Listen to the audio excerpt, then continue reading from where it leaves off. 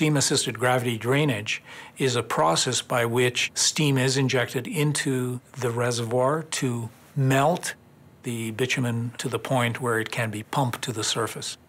The main advantage of in situ production is that the wells are drilled from a single pad, and it's possible from the surface to drill wells that can extend several kilometers in the underground to develop that resource.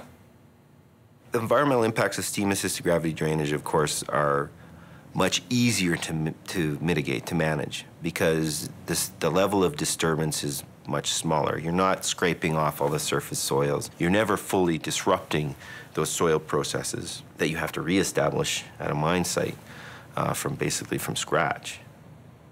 Virtually no more water will be used out of the Athabasca River because most of the SAG-D water will be treated and reused. Now, are the impacts real from SAG-D? I don't want to minimize the impacts that can occur from vast networks of pipelines. There is an impact from that, particularly to wildlife.